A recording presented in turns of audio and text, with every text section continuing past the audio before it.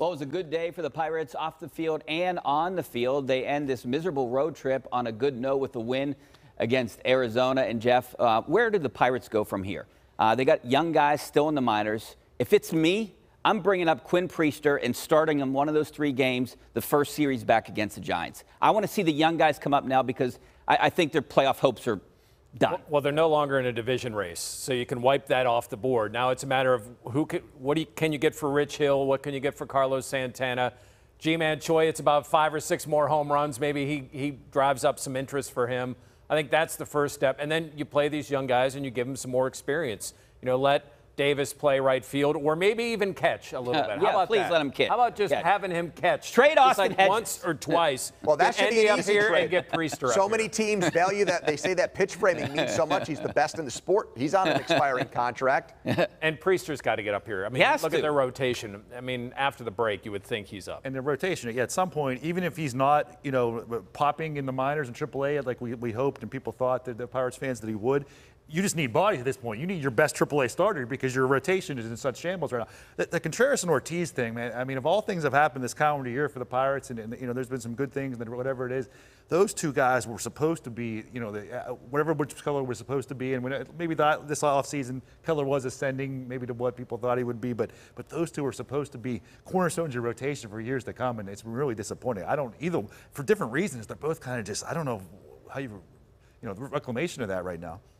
The only thing about Contreras that you hold on to hope-wise as well, this is what Keller went through, that he had to struggle mightily in the major leagues and then figure it out, and now he's headed to the All-Star game. But I don't want to wait 3 years for Contreras to have the light bulb go off, okay? Like, when last year ended, it wasn't on my mind like, oh, he's going to have to go through immense growing pains to be a top-end starter or even a competent major league starter. I thought he was going to be really good right now.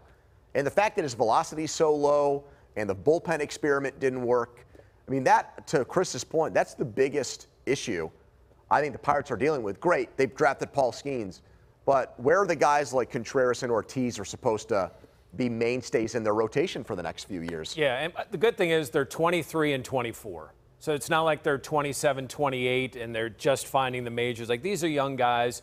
And it looked like, if you watch them, it seemed like they were aiming a lot of their pitches. Maybe they can get back down there and just start that's the bigger throwing problem again. for me. Like, what's framing. What's the stupid Tomlin thing? I'd rather say whoa than, or what's the sick 'em or whoa thing?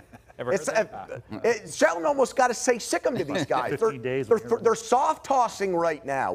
I'd rather have wild power and try to harness it than these guys that are trying to throw darts. I don't know how much it's those guys is what they're being told. Like, hey, don't throw. If you're being told, don't throw balls. It's like, don't throw picks. Well, knock it off. You're going to be. Many people inside the organization told me they thought Contreras was going to be their #1 guy this year. And now he's back in the minors. Obviously, it was a failure this year, but just like you said, Keller went through similar things. Now, speaking of disappointments, I want to get into Brian Hayes. Pony, I mean, back on the injury list, did they make the right move signing this guy? Because it seems to be something that happens every year with him. Did they make the right decision signing him? No, I guess. I mean, it's a team-friendly deal, though, too. I mean, but are we going to have to deal with this guy? Is this like a Tristan Jarry situation where he gets injured every year? So, look, I mean, the dilemma with the Pirates is anytime they give a player money, I feel bad after the fact ripping them for it because it's so few and far between. Brian Reynolds has not played like a $100 million player. But I'm still happy that they showed the initiative to give somebody a long-term deal like that. No, Hayes should be a guy that hits more than 6 home runs a season or 7 home runs and hits 250. I thought he was going to have more offensive prowess to go with the great defense. He overall, to me, has been a disappointing player in his major league career. Maybe the better way outside of the COVID year. Word this question, did they misevaluate him?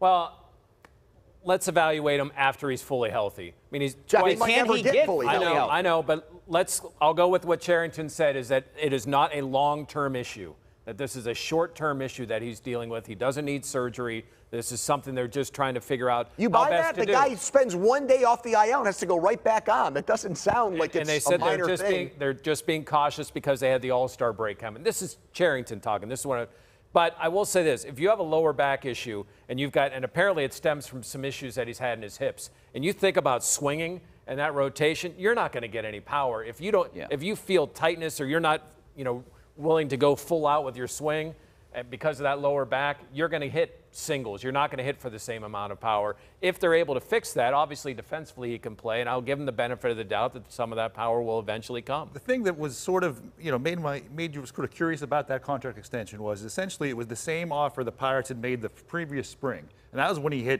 looked like the best hitter in baseball, and there were that 4 weeks he was up the September before. And his value was up to here, and he didn't want it. Then a year later, after injuries, after hitting whatever home runs he hit, didn't show much power as a hitter, and so then he accepted that contract. Now, was that sort of alarming? Was that foretelling? I don't know what that was at that point, but it's interesting how that played out, and how much different do you feel if he signed it the year before? Definitely something to think about, Chris. No doubt about that. And I want you guys to think about something.